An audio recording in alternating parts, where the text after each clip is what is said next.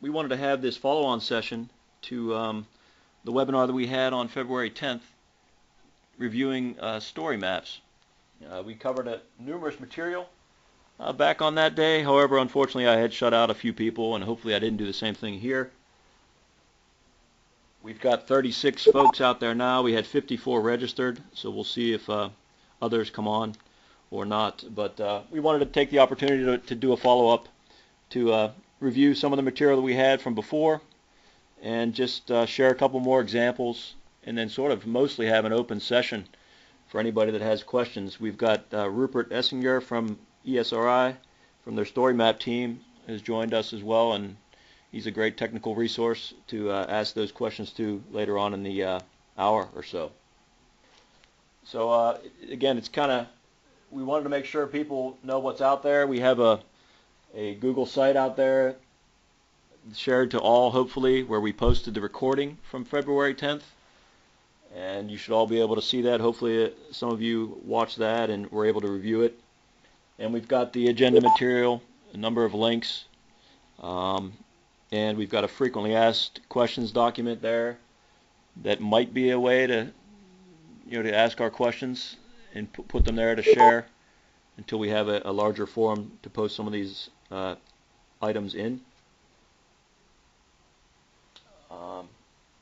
And so really that's the gist of it, is we can review as you wish some of the material that we covered on the 10th. But if not, we probably would just move into the showing a couple examples of some of the growth that we've had since February 10th, some of the newer story maps out there. I know Nicole McGavick from WFO Tulsa has put together a nice story map reviewing a flooding event back in December of last year. And Anna up at WFO Jackson in the southern region has also put together a story map. And I'm not sure if Anna's on the call today, but I thought we would take a little bit of time to at least show those and allow those two creators to make any comments they wanted to share with the group. So Nicole, you out there? Do you mind if well, before I move to Nicole, Jamie, do you have anything else you want to add in terms of how we would move forward here on today's call?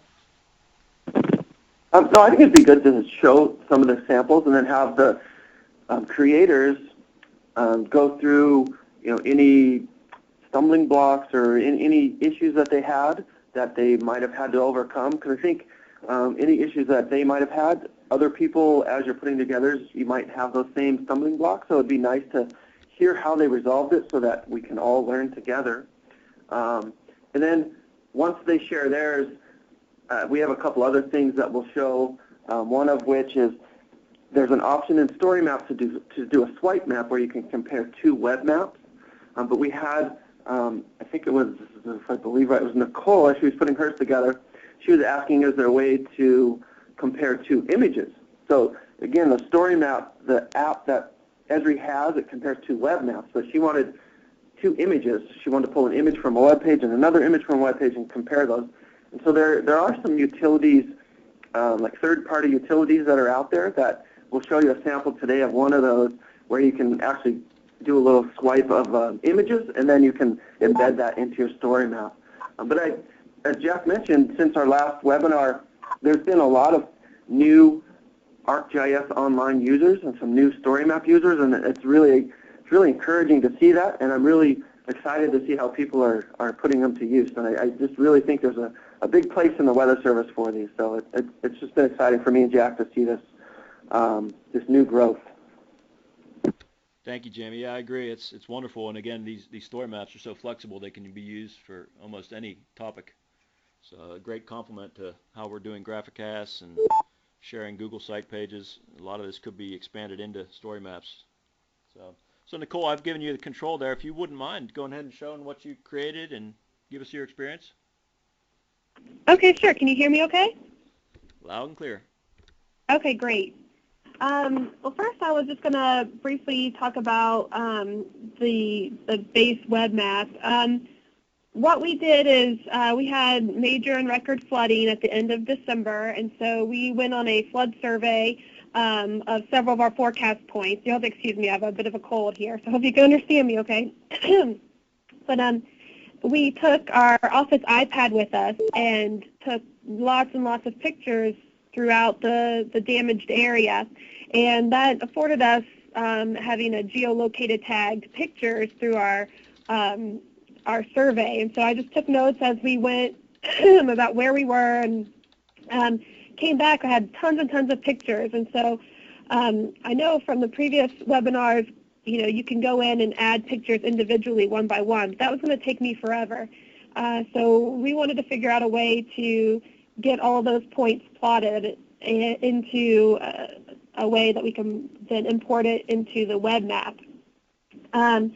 So if you go to add a layer from a file, you have the choice of doing a zip shapefile or a comma delimited file, or I guess there's some other options there. So we decided to use an application that we found online called EXIF Extractor, and you put all the pictures that you want into a folder, and you give it a name and where you want it to go, and then you can choose what kind of data from your pictures you want to include in the CSV file, and then you just hit extract, and it'll bring up everything into an Excel spreadsheet as a CSV. And then I just added a couple of, in the extractor you can add a comment column, and this would show up as blank. And then I added these two other columns, plot image and plot point, just for my own reference. So I could look at all of the pictures that I took on the survey, and I wasn't going to be able to use every single one of those. And so this is my way of going through. I went through every picture and kind of gave it some notes as to pretty much the caption of the picture and whether or not I wanted it to display on our story map. And then I also added a URL and a thumbnail URL, which you'll need later on when you do a story map. So after I figured out, okay, which ones I wanted to actually plot on my story map, I made a separate page in Excel and put that information in here, and then changed the headers a little bit to be more compliant and fit with what the story map is going to be looking for in the CSV. So they'll be looking for a pic URL, a thumb URL, so there's two different ways you can be able to use this spreadsheet. So the one way is to actually put it into the story map, which I'll show you in a little bit, and the other way is for producing the web map. So once we had the file how we wanted it, we were able to import it here into our web map. Also using the iPad, it gives you a GPS direction, so I used my legend to use what direction I was facing, and that was kind of nice because then you can, that's just extra added information. And then you can customize the pop-up to display the information you want. So even though I have all those other columns that are in the spreadsheet, you can show all of that information, or you can just limit it to what might be pertinent for someone to look at. So that's what I did here. So anyway, I just wanted to briefly mention that. Our next step is to see if there's going to be an easy way to do a zip shape file or KMZ or something to see if that will speed up the process. I've also heard that maybe there will be a way for the DAT. We can do non-wind damage surveys using the DAT, and perhaps output from that will be easily transported into this interface too. So let's see. So here is the the story map that I made. I actually did a story map of just the one surveyed area, and I'm going to do one for the other forecast points that we did as well. And then I also made a story journal, and I embedded the story map into the story journal. So I hope I'm using the right words. I'm still new to this. So you embedded your map tour into the map journal. That's it, the map tour into the map journal. Thank you. So starting off, I guess I'll just kind of scroll through and show you what I did. The first little home section is just a kind of a summary overview. And then I decided to break it up into kind of the weather summary, one of our forecasters made a GIF animated image of the rainfall, since it was over a 2.5 day period, and made a loop for me. But it's really quite simple to add content to these. You can, if there's certain web pages or links, you can click on that and it would pop it up here on the right panel. Very simple to do, to add images and text. So I found that to be quite easy. And then I did a rainfall summary and included different information. And it's kind of nice that you can embed these links because, not everyone's going to know what the Tulsa area of responsibility is. So it's nice to be able to have these links for reference for anyone who's looking at these story maps or story journals. Then I went into the river flood summary, and this is where I started off with the web map that I had showed just a little bit ago with our survey plot. And again, there's going to be several surveys that will show up on here once I get those all completed. And I kind of give an overview of the entire flooding story. And you can even, when I was talking about the different reservoirs, I was able to, if you click on the name of the reservoir, it will take you there on the map on the right. So that was kind of nice to be able to do that. And then same thing with, I went and put all of the major and record floods. I put little images of the hydrographs. But when I talked about the basin, you could go and zoom to that basin. And then when I talked about the individual forecast points, I linked it to the web page, the AHAB's web page for that, so you could get more information about those particular points. And then went into, keep going, they're kind of long, it's a lot of information. I went specifically into the Illinois River Survey. So this is the one that I had completed. And so here on the right is actually the map tour that I had put together. And so this is a separate app, I guess, that you have to create. So first I made the web map of the basin tour. Then I made the tour, the story tour, as a separate application, and that's this Illinois River flood damage visit. And then after I finished that, then I built the journal and included linked to that other website with the map tour inside of it. So you kind of have to think through. I figured out it was a little easier to kind of think through ahead of time kind of how I wanted to lay out the map journal and figure out what pieces I needed, get those pieces together, and then it made it a lot easier and faster to make the journal. That was how it worked well for me. It may work better for a different way for someone else. But so now I'll focus a little bit on the right here. This too was pretty easy to put together. We pulled in that CSV file, and so I didn't have to add every individual point because there's 99 images here, and that's the most it'll hold. But it made it quick and easy to put in. You can edit, not in edit mode, but you can edit very easily after you've even put in that CSV file. I haven't figured out how to access that file directly, but you can actually just click inside the interface and change your caption, change the name of the image, change the URL where it's found, same for the thumbnail. So I found it to be quite easy. You can also move the point around. So say you were standing where you took the picture, but the actual damage point was out in the field. You could move your point a little bit if you really wanted to be exact on where the picture has been taken. But it was nice. You could figure out, you could set the zoom levels and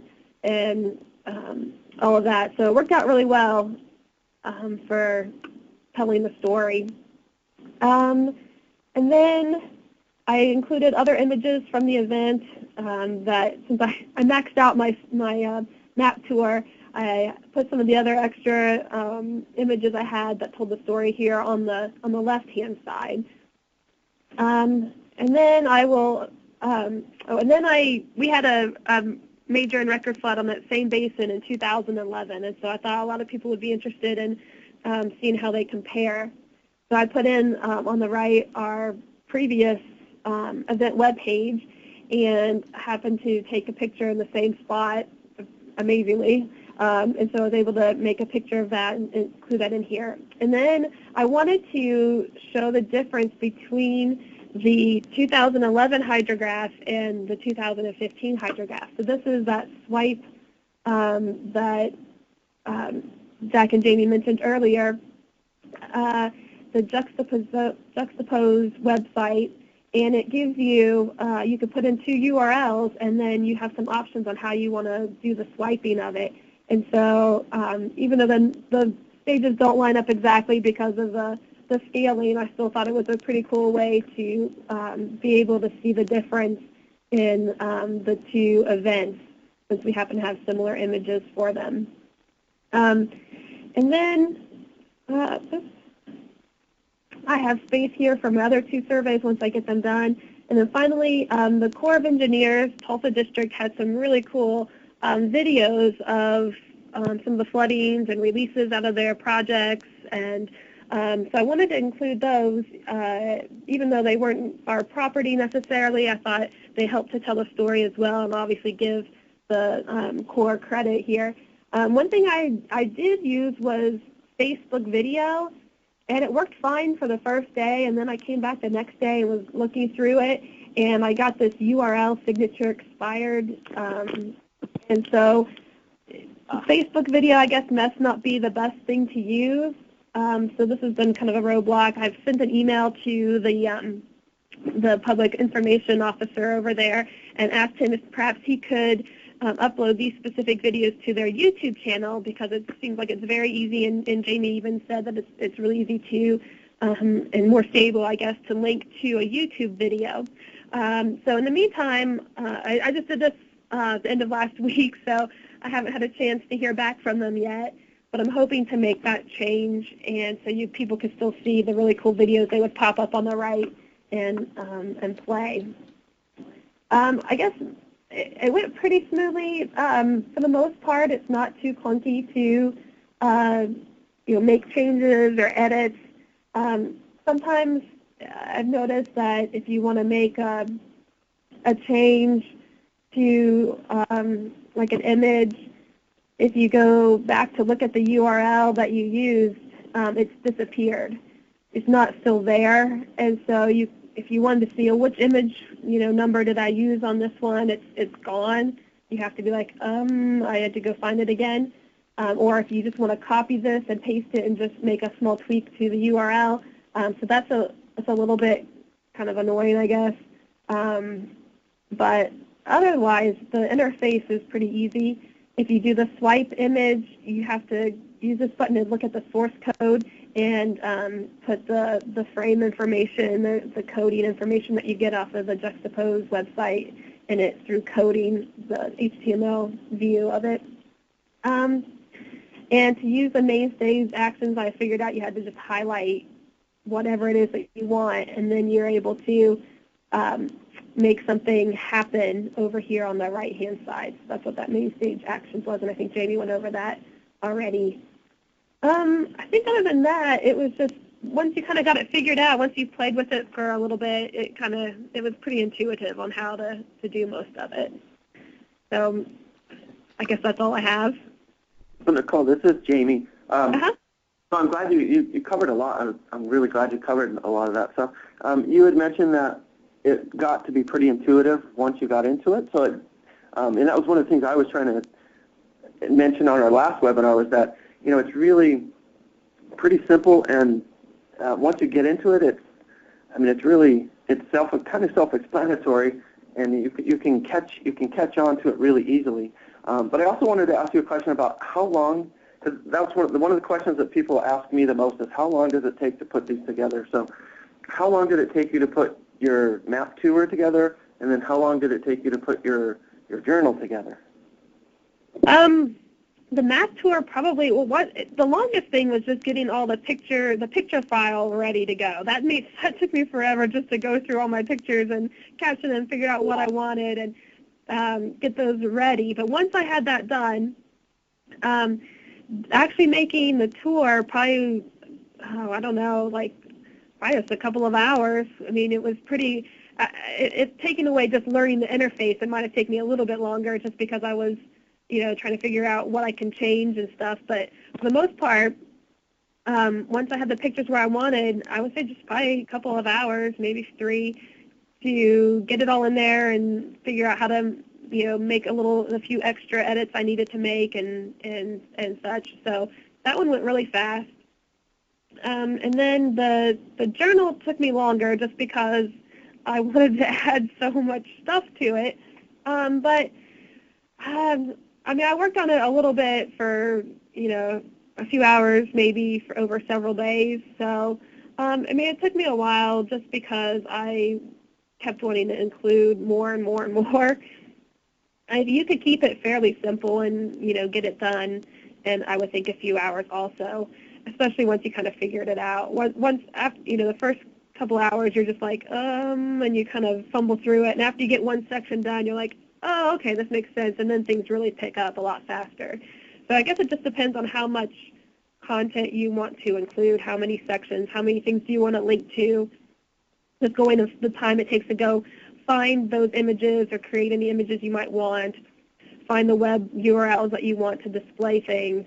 That's kind of the most time-consuming part of it, I would say. So, one of the things I had mentioned a couple weeks ago was I did a map tour for a post-tornado event, and I had mentioned it, once you get the hang of it, they go together fairly quickly. And then once you have all your images in there, you can get them together pretty quickly. And I said, I did that tornado one in just a matter of a couple hours. And so you've, your experience was about the same. Once you got the hang of it, you had all your images in the right place, that map tour that we could use for post-storm surveys, it goes together really quickly. And you could turn those around almost, depending on what time of the day the event was, almost the same day or even the next day to get them up on your webpage or social media. Yeah, I agree. And we thought that this would be a great way to do our survey. So we're trying to figure out a way how we want to proceed as we go into the spring and into our tornado season. And but like I said, the biggest part, the hardest part, I guess, is just getting those images that you want to use and have those ready to go and importing those in. That's kind of the most time-consuming part. And so we're trying to figure out a way to streamline that so that we can tell all of our forecasters, hey, this is the steps you take to get your images ready. And then it's pretty straightforward once you do that. Thanks, Nicole. Hi, Nicole. This is Rupert Essinger from ESRI. Yes. Well, it's a great demo. It's really useful for us to see how you use this. I'm very impressed. I've got the disappearing URL thing you mentioned is definitely an issue. So annoying. We're going to fix that, but not. We're actually making an update of ArcGIS Online tonight, but it's not in that fix, so it's going to be in a release later this year, unfortunately. But I know what you mean with that URL not appearing. Yes, well, I'm glad to hear that it's going to be fixed, because that was driving me crazy there for a while. Just one tip for your embedded map tool. Could you go to the section in this Storymap journal where you're embedding the map tool? And this is just a tip. You don't need to do this, but if you see how the top of the map tool's got a header that's got the title and the subtitle. Yes. If you want to, you can omit that when you embed a map tool, because you might very well have the description of that tool already in the text on the left. Yes. So if there's a parameter you can include after the URL of your map tool that's just ampersand embed, and if you do that, it will hide that header and therefore give you a little bit more space for your embedded map tool to appear. That's a great tip. Yeah, because it's up to you, but it can unclutter things a little bit, because, like I say, you might have the title and a description already over on the left there. Yes. No. Thank you. That's good to know. I want to keep it because someone might want to look at it just on its own, the map tool by itself. But having it embedded, if you can remove that just for when it's embedded, that would be great. Because it's just redundant information. Also on the map in your map tool, I notice when you zoom in, it doesn't have road names on it. And again, that's up to you. But by default, when you're currently using the imagery with labels base map in ArcGIS Online, and actually by default, that's got place names and boundaries, but it doesn't have roads and street names. So just a tip in case you wanted to have roads and road names and street names on any map, not just a story map, but on any ArcGIS Online map. If you use the imagery with labels base map, which is what you're currently using, you don't get street names. But there's a layer in ArcGIS Online that's freely available to anyone called World Transportation. And you can add that into the web map that you're using in your map tool, or into any web map you create in ArcGIS, and it will give you street names. Oh, perfect. I'll and add also that. Draw road lines too. Okay. In order to add that layer into this, in the Storymap tool app builder, it doesn't let you add a layer into that web map. But what you'd do is you'd go to My Content in ArcGIS Online, you'd open up the web map that's used in your map tool, and you'd add World Transportation into that. So actually go to, if you want to do it now, go to Add and say Search for Layers. And if you type in World Transportation and you change the In drop-down to be all of ArcGIS Online,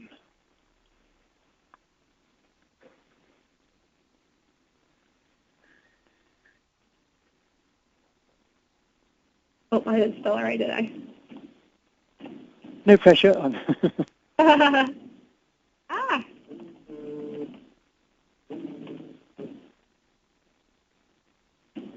There we go. And then you click Add on that. Now it's going to look weird because the web map we're looking at isn't using the imagery with labeled space map. But if you were to change the space map to be imagery with labels, because I guess in your Storymap tool you overrode the base map inside the tool, but if you just set this one, you'll see the effect. And you may or may not like it, because it gives you lots of roads, but it might be good for orientation, especially for flood events. And if you zoom in on an urban area, you'll get street labels. I see. And the road lines actually disappear as you zoom in really closely. The road lines will disappear, and you just get the label for the road. I see. Anyway, I just thought I'd mention that because it's not obvious, and ESRI really needs to improve how that's exposed, because there's a lot of maps we see without street labels. I thought I'd mention that to you. So when you do that, that would improve the story, or the map tour. I'm sorry. Yes. So once you refresh your map, change this map as well, it would show up on here. Can this be overridden within the story journal to just be this? Because it may be too much then with the imagery. I'm afraid that the little dots wouldn't show up as well. Oh, or do exactly, they all go the same? So if you're using the same web map in your map tool and your Storymap journal, and you want them to appear differently, you can do that. What you'd do is in the map journal builder, when you define a section and say which web map you want to appear, there's an option in the edit control to choose which layers get displayed. Would that be under the content? So, yes, custom configuration. So, for example, it depends how you want to set it up, but that option lets you put a web map inside a map journal and then say which layers in that web map you want to display. And it's a really useful function because it enables you to make quite a complex story map and just use one web map. But then each section in your map journal can display different layers in that map. And in fact, it's a good performance tip too, because it's much faster for the Storymap app to load a single web map than to load multiple ones. But again, it's up to you how you want to do that. Okay, thank you. So, for example, you could add your imagery layer. Instead of making it a base map, you could add it as a layer and just turn it on or off. I see. But anyway, have a play around with that. I thought I'd mention that because it can be quite useful. Yes, no, I think that would definitely be a good thing to know. Thank you.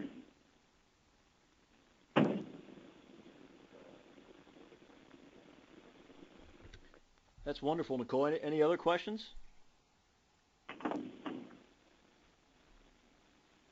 Thank you, Rupert, for those tips. I was thinking that the ArcGIS ArcGIS Online Assistant might be one way to get around that inability to see that link that must be inside of the JSON if someone wanted to change that. But yeah, this system wouldn't give you access to that via its UI. But I can't wait to fix that because I come across that too. Okay. So I'm going to be talking to our developer. Nicole, one question I had for you was your CSV file. You do put that on the web somewhere. Was that easy to do? Are you on the new the CMS stuff for your web page? No, we're not on the new one yet, and actually I still have to put it up on our X Drive. I guess that's not totally, I don't think I've done that yet. I meant to. Oops, sorry. So you just I thought I had it up. You say that. I don't know that I actually, because I made some changes. I was like, oh, I'm going to wait until I finish making these changes before I populate it. So I need to do that. So you just loaded it up from your local machine to put it in the map? That's what I've been doing, yeah, just loading it up. Okay. To we call it the X Drive, but whatever it is that syncs down to region. One of the other questions I had was maybe for Rupert. I know, like in this case, when you have a map on the right and you want to, sometimes I want to jump out of the journal and just look at that embedded map. Now, of course, you can put the link on the left side to that web map, but is there an option coming, or am I missing something where you would be able to open that into a new tab and explore just that map? No, we've not got that as a separate option, so that you could author that as a link in your text. Okay. It's really hard to go with the second one. Oh, that. Anybody else have any questions for Nicole? You signed your name to it too, so. Somebody could mute. That would be appreciated. Anna, are you out there, and would you want to show your story map at all, or anything to add from WFO Jackson?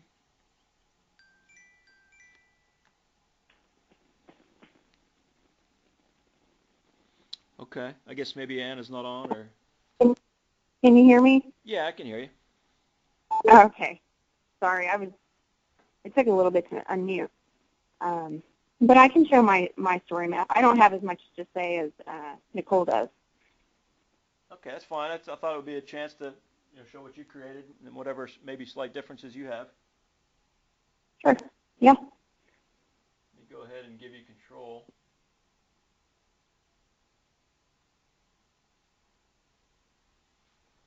And thank you, Nicole, for that very descriptive walkthrough.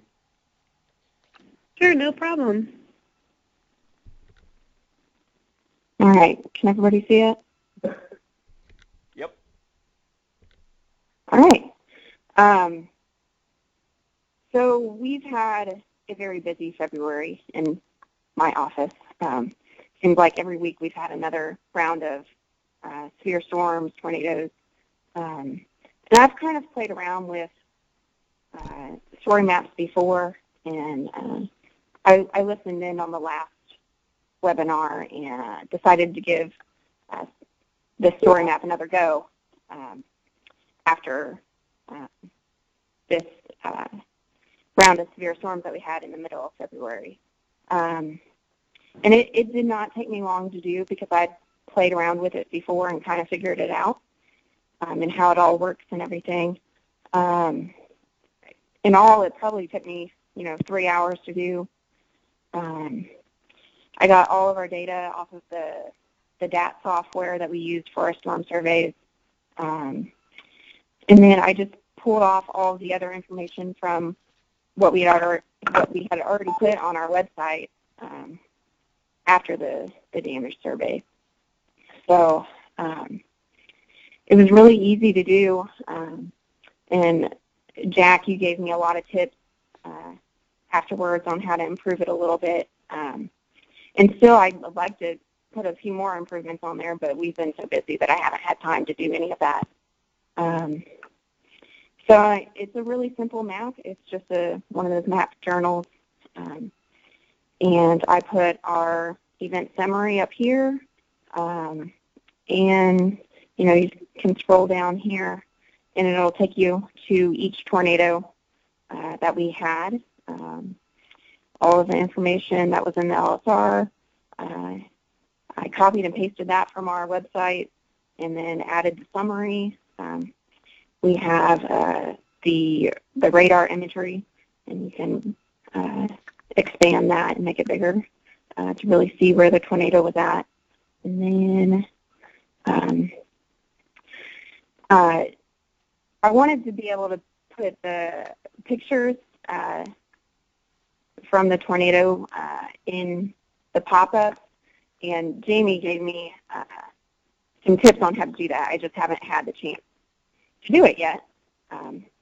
But on some of these, I have included some pictures down below the summaries along with the radar image. I also added, we were really lucky, we had this guy offer to do a drone survey and take some drone footage for us. So I added that in here, which is pretty cool. And I'll just play that real quick. It was really easy. I just added in a video.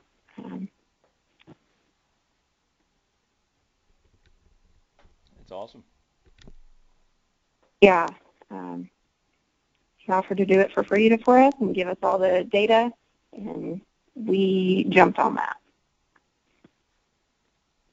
And this was the worst point of this tornado. This was the worst damage from it. So I definitely wanted to add that in here. This was the worst tornado of the day. So anyway, I mean, we had, I think, a total of 7 tornadoes in our area, and that's just what all of this is. It takes you through each one here. And then down here at the end, we have a rainfall summary and the storm reports, the big summary of the storm reports. So, like I said, I've played around with this a little bit, so I kind of knew how to do it, and it didn't take me that long at all. So, and I don't have any GIS background. I got the same problem. My monitor died in the middle of a conference call. My monitor died in the middle. Jan, can you mute? Sorry. I would like to do this for all of our other storm surveys. It's really easy to do, and I think it's a much prettier output than what we can put on our website, and that's why I like to do these. That's great, Anna. Hey, one question I had was when you said you pulled from the DAT, so it's not pointing to the DAT, you actually did like an extract? I did, yes. Okay. Is it possible to point to it, or is that not possible? Do you get a benefit? I don't know. I don't know. I mean, I'm just a beginner. I don't know. This is how I figured it out. Okay. And it's an extract to a shapefiles, or it's not KMZ, or is it? Yes. Yes, it's an extract to a shapefile. Okay. I made another map, and that's what this whole background is on this map on the right. Okay. I have, this other web map, and that's what that background is. Great. Yeah. Thanks for the walkthrough. Any Anna, questions? No. Yeah, this is Jamie. I just wanted to, I think Anna made a really good point. She said she's not a GIS person, so I just wanted to point that out. I mean, these story maps can be put together by other folks within our office, and you don't necessarily have to be a GIS expert or have GIS training to put these together. They're really pretty intuitive and pretty simple to do. So I thought that was a really good point that you said, that you're not a GIS person, but you're able to do this. Yes, absolutely.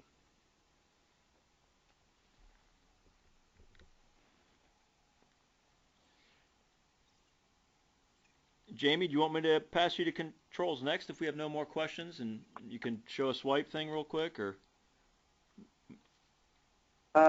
Sure, or we could just do it. I mean, since you have control, you can just open it up and I can talk. Okay. Thank you, Anna. Yes, you're welcome.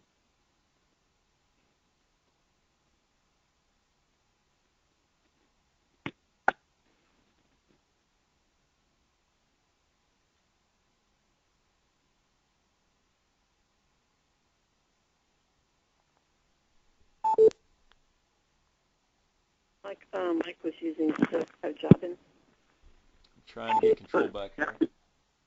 Okay, so you're going to go back to your agenda page? Yeah. Okay.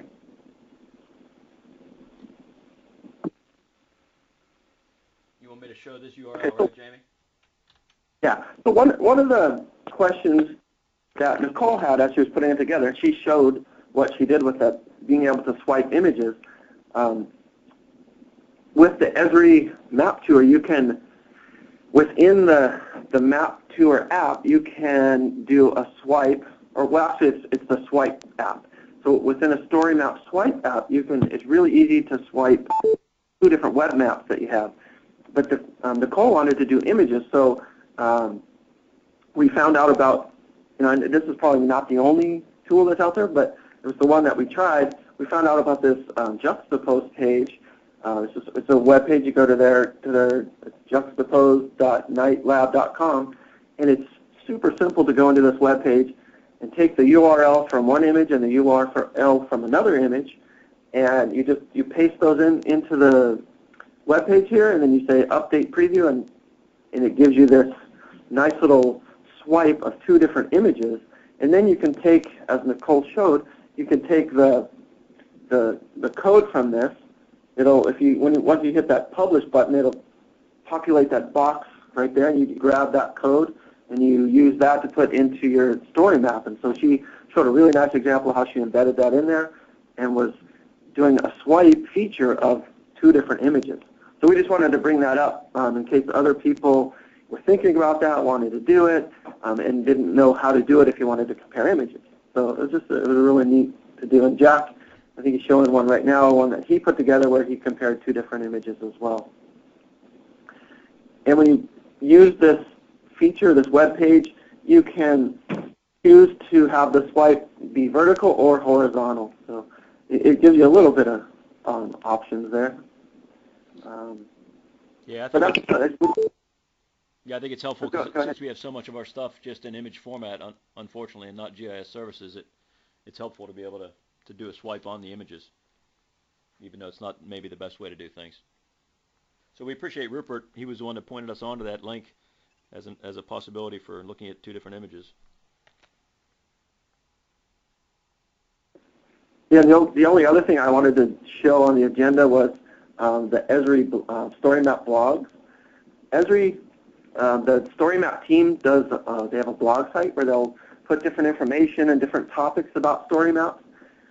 And Anna was showing that on her story map she wanted to embed some images on her web map. She has the points on the map, and she wanted to be able to click on that point, and then in the pop-up embed some images in there, and then be able to pop those out. Esri has within that blogs, in their blogs that they have about story maps, they actually have a blog just about how to do that, how to add pop-ups in your displays. So I shared that with Anna, and she's going to give it a try. But I just wanted to point out Esri has this really nice resource for information that they already have put together. But it's real simple. It just walks you through on how to add those pop-up images in there. That link's on the agenda. Yeah, that link's on the agenda. Yep. Thank you, Jamie. Rupert, if you're still out there, it was one of the questions I had about these pop-ups. Maybe it's not doable, but one of the things I always want to do is there any way to do some simple math using one of the values? If one of my attributes is a number, could I subtract 10 from all my numbers or something like that? Or maybe do a quick conversion to a different unit? It doesn't support that as far as I know. All the pop-ups are configured in the web map itself, so that's not part of authoring the story map. That's the standard web map configuration. And like this blog post that's currently on screen showing you, this is the custom attribute display box. This is where you define how you want your pop-up to appear if you want to customize it. Yeah, it doesn't let you do calculations. I know exactly what you mean, though, but it doesn't support that. It lets you include text in different ways, and it lets you include a URL, for example, to a place, but yeah, it doesn't have calculations there. Okay. I just thought somewhere I had maybe seen somebody do that, but it might not have been in a web map, that you could sort of put like a divide by 10 or something with your field, but maybe that was in a different area. Well, thank you for that. That kind of wraps up the material that we were thinking of showing in terms of, other than opening up and seeing what other people wanted to see or ask questions. To anybody on the line? Hey, Jack, this is Jan. Sorry for the interruption before, but my computer died in the middle. Oh, no problem. And so I can't see anything. But I have a question. Has anybody done groups so that you added somebody to a group because you were co-working on a map? I don't know. I haven't done that yet. I know we've been thinking about how to grow into that area to share and co-create. Is that what you're talking about? Having like two editors? Or? Yeah, I created a group and I added someone to it, and they could view it and stuff, but they couldn't edit it. And part of the rationale for wanting this is that if you go into a map and then so I was doing a story map, and you can customize the attributes of what attributes you want to show, and so you can completely customize the pop-up window. So you can stick the image on the top of the pop-up window, and then, but in that pop-up editor part, you can actually do CSS styling. And so I was thinking I'd let the web designer design that pop-up using the CSS because she could have more control. And I couldn't figure out how to get the pop-up editor part to work because, I'm not the editor, but to share it as a group so she could do it. I guess Randy sent me email, and on the email he sent, there was a place to click that the user could actually add content, and I can't find that on mine. Yeah, it's deeper than I've gone, Jan. Sorry, I can't offer any help. Anybody else?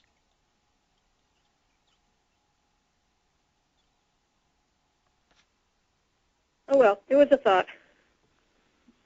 Yeah, I could see folks wanting to do that. That would be, yeah. There's a couple of blog posts about collaborating on maps and apps, and I could perhaps send those to Jamie. Okay, and then they could just forward it to the people that attended. Yeah. One of the things also with story maps that it's often not immediately obvious is that you don't have to be the owner of the map that's used in a story map. So we've set it up, and that's actually true of all the apps in ArcGIS Online, is that one of the aims was that the actual web maps might be made by different people or even a different department or different agency, and those could still be used in a story map. So you don't have to be the owner of the map. You're not expected to do all the mapping work in order to use a map in a story map. But practically, most story maps will see the person making the story map also made the maps as well, but you don't have to be in terms of authoring these. I think you solved the problem, Rupert, in that I had done this, and it's not public yet because I'm in the process of trying to create the map first and then make it public. But it may be that if I make it public, then she could then incorporate it and do everything.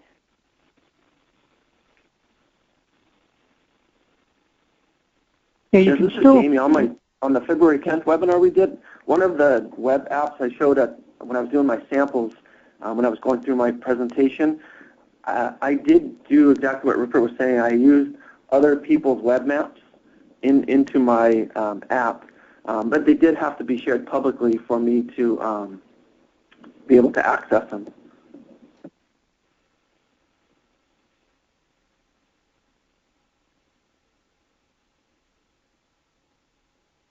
I will give that a try then. Yeah, you can author a story map with maps that aren't public, but you have to have access to them yourself. So if someone's made a map, but they've kept it private, they've not shared it into your. If you can't access it in standard ArcGIS Online, you wouldn't be able to access it inside the story map authoring. I've made it more complicated because I have ArcGIS server. So I had it as a map with a private map. So I log in and authenticate, and then I have access to the map. And the user can log in and have access to the service too. Both, I shouldn't say map, to the service. And then we've incorporated that service within AGOL. Yeah. So you have a web map, and one or more of the layers in it is actually being served up from ArcGIS server. Exactly. Yeah.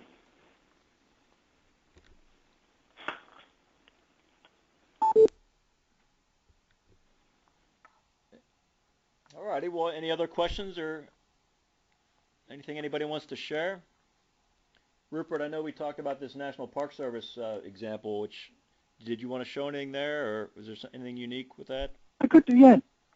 You want me to Yes, I could do, because I think it's an interesting example of. Because one thing that came to mind when you were showing in the two demos we saw today, one was of flooding and one was of tornado, and it seems like, I'm assuming in your business that's sort of that might be like that's something that you guys need to respond to rapidly when people have had when those sort of things occur. It makes me wonder if there's perhaps some scope for having, like, you guys defining a standard for what a story map for a flood looks like, or what a story map for a tornado would look like. Not in a strict way, but just to help folks create story maps when there's been an incident like that. There could be like a best practice or a guideline for what things to include in that story map. What sort of things do you have to collect, and how do they appear, so that you could to enable folks to make those sort of stories more easily without each one being a complete authoring task. So when there is a flood you want to create a story about, depending on what your requirements would be, there could be like a little document that says here are the sort of things to include, or here's how to present that.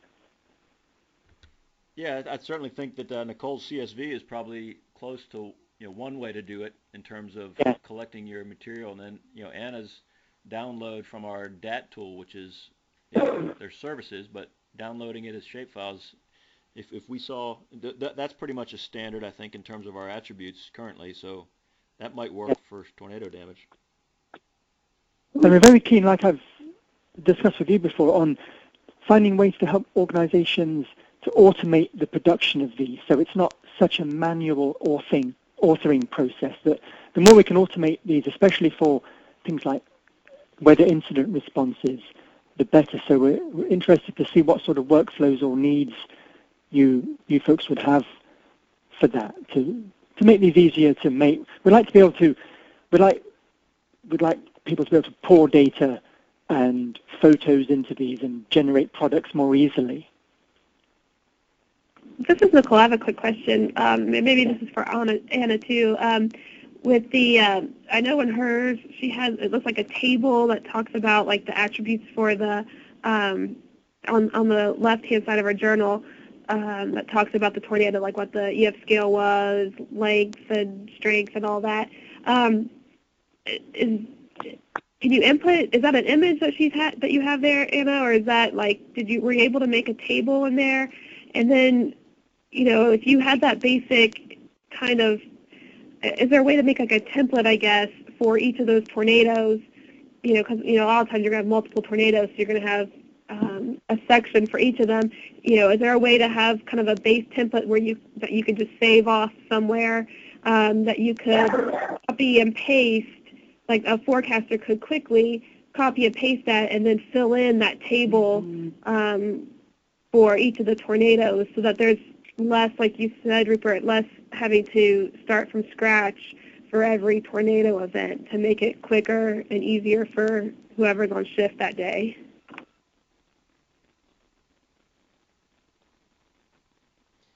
Yeah, Anna might That's a really good idea.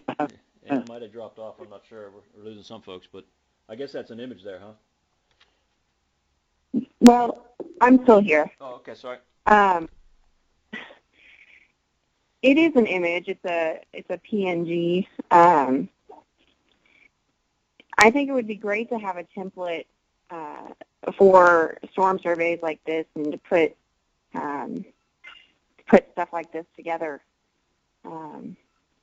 I'm still trying to figure out all the image stuff for this and how to get them onto these story maps.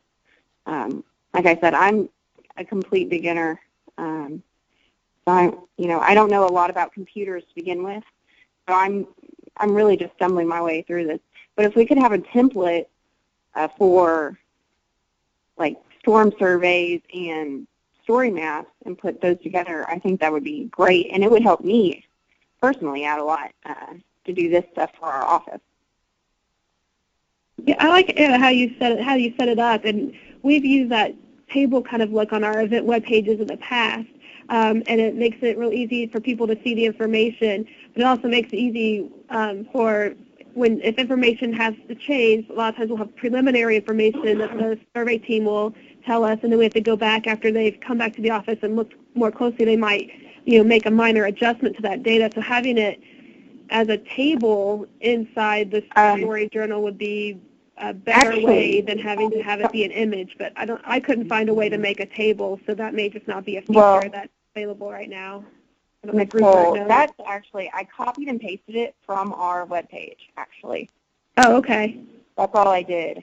So it probably has HTML code then, Rupert? Yes, exactly, yeah.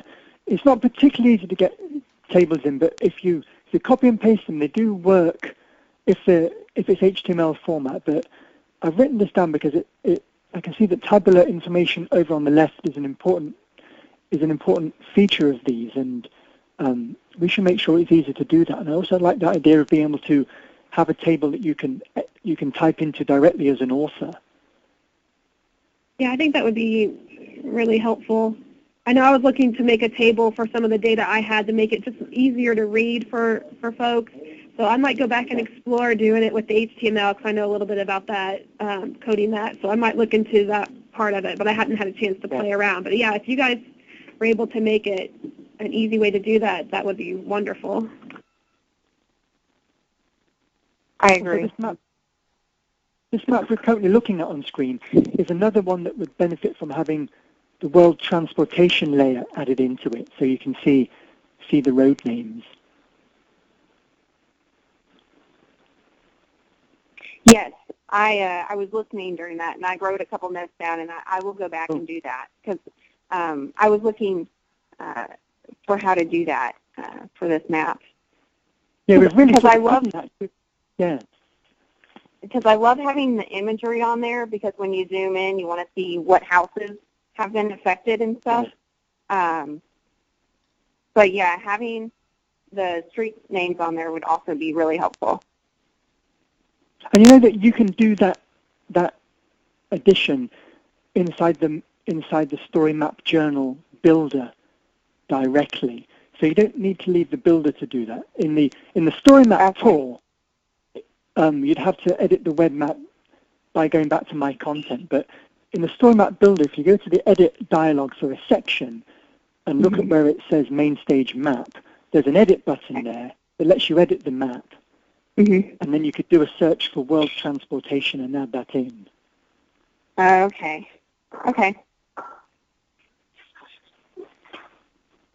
So Yeah, tonight there's an update of ArcGIS Online with some new features. There's a couple of things in Storymaps we're adding. We're adding the ability to, we're adding an autoplay mode, so that when you share a story map, you could have it playing, you could have it advance automatically, and that's sort of useful for if you have a display monitor at a demo or a trade show or a visitor center or something like that, or a field office. You could have a story map running automatically, and then you can interrupt it and start using it manually. We're also adding, I don't know if you noticed during this demo, the people who were presenting story maps who were the owners of those story maps, there was a green button on their story map that said no issues. There was also a blue button that said edit.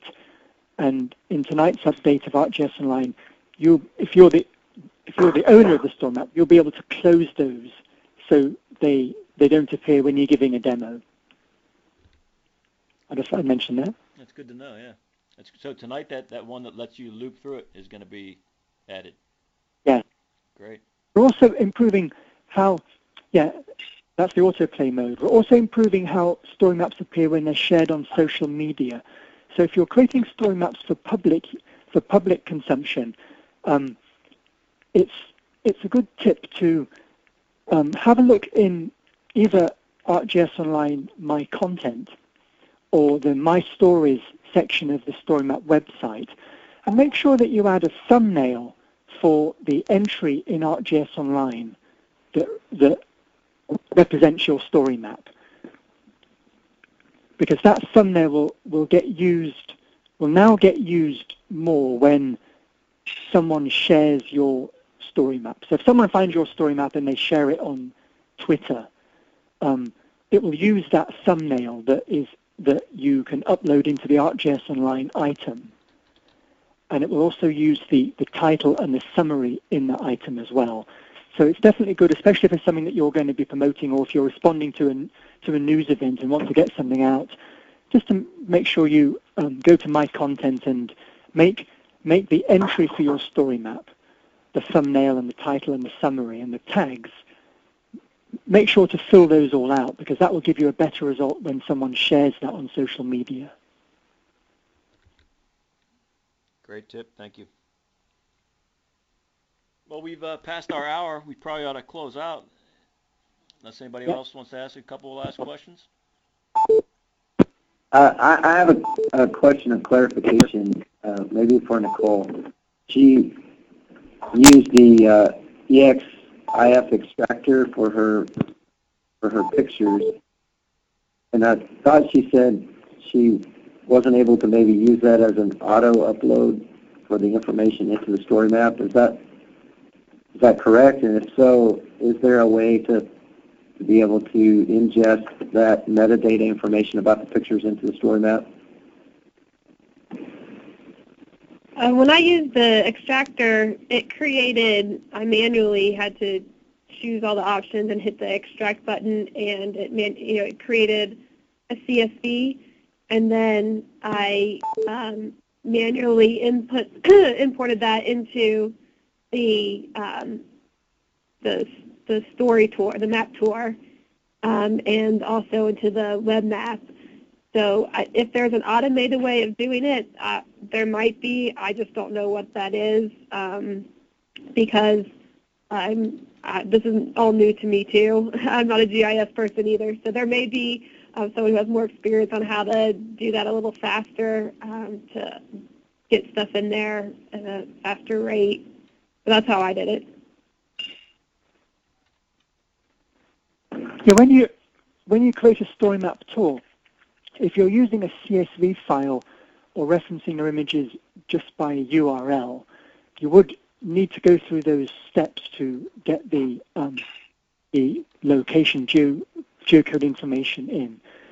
But built into the story map tool, it does have the option, which I don't know if it would work for your work, but it does have the option to access photos that are in Flickr, Facebook, or Picasa/Google Photos. It does have options when you create a story map tool to get photos from those And in those cases, it does automatically pull that information over. So, for example, if you take a whole bunch of photos of a flood and put them into a Flickr account, and in that Flickr account, you've got the option for geocode information to be shared publicly, because that's an option you actually turn on in Flickr, and I think in Google Photos too. But if you do that, when you create a Storymap tour, you can point it at that Flickr account without having to make a CSV file, and it will build a tour using those photos and their locations.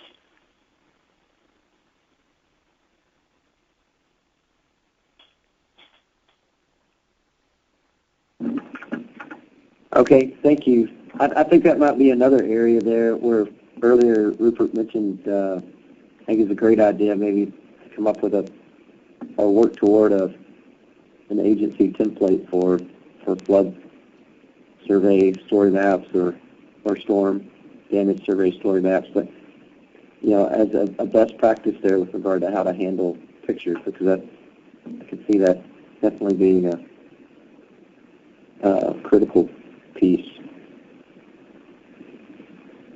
Yeah, so it depends how you're assembling those photos. Like if there's someone going out with a camera or a phone taking pictures, and that if they have the Flickr app on that phone, for example, it will automatically upload those into a Flickr account as you take the pictures. Then back in the office, or someone else back in the office could access that Flickr account and create a Storymap tour from that. And they don't even have to be the owner of that account. You can type in anyone's Flickr username, and it will give you those photos in the Storymap tour author environment.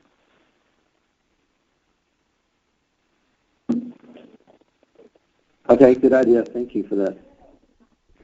The CSV workflow is there, and it's also very useful for cases where you've got databases with all this information already in it.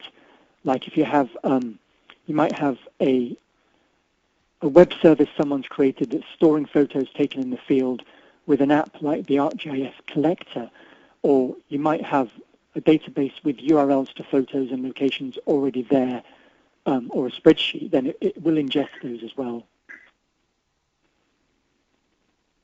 Rupert, this is Nicole again. Is there a way after in the story tour or the map tour, once you've pulled in your CSV file, is there a way to view that again and make edits to that, or do you just have to do everything individually, just through the editing, the little edit pencil buttons or whatever for each picture? Yeah, there's not a way to refresh from a CSV file while you're editing, because when you import a CSV, it brings it into the CSV. So it brings it into the web map directly and stores it there. Okay, so you can't view that within the editing interface. You could, if you want to make changes to things you've uploaded via CSV in that workflow, you'd have to make edits individually or re-upload the whole thing. But there are workflows. There are workflows you guys could take advantage of in ArcGIS Online. For example, the Storymap tour. If you publish your web map as a Storymap tour, it will look in that web map and see if there's a layer in there that contains tour records.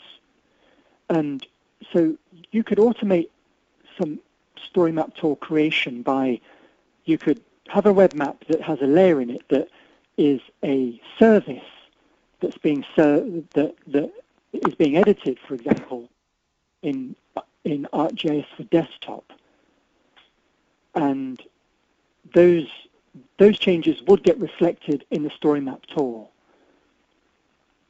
If you go to the Storymap, if you upload a CSV file into a web map directly, then it just pulls that set of data into the web map and stores it in the web map. So that's what happens when you upload a CSV or a shape file into a web map, or if you upload a CSV file into the Storymap tool authoring environment. But there are other more automated workflows. As long as that web map contains a layer that's got points with the correct fields, like it has a photo URL and it has a XY.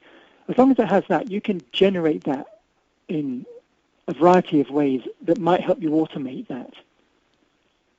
For example, this might not be all that good for you, but you can use Google Documents to make a Google spreadsheet that contains records that define a map tool. You can add a reference to that Google spreadsheet into a web map, and then use that to publish a map tool. And then whenever anyone updates the information in the Google spreadsheet, it will update the map tool. So there's a few things perhaps for someone to explore for the most efficient ways to do that kind of assembly of places, because there's a number of options we support. So Rupert, you don't lose anything whether you upload it to the web map or whether you leave a CSV sitting on the web? Both of them will drive the map the same way? Yeah, it all works the same way. Uploading a CSV into a web map directly is the easiest way, but it just copies the data into there. It doesn't let you do updates easily. Right. You have to do manual updates for that. Okay. But if you have a database of photos or some way of storing those and then just spit them out and then put them in a web map, the map tool, the map tool will always look at the web map to see what, and it will display the latest data in the web map in the map tool app. Yeah, I've been using online, web-based CSV files that update, hourly. So it seems to be working pretty well, certainly for simple views. I assume it would work for this case as well. Yeah.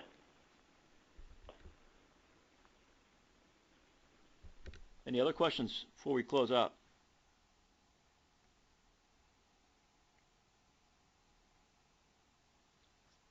Well, thank you all for attending, and we'll have a recording out here, assuming it worked, and share that into that Google Drive space, all right?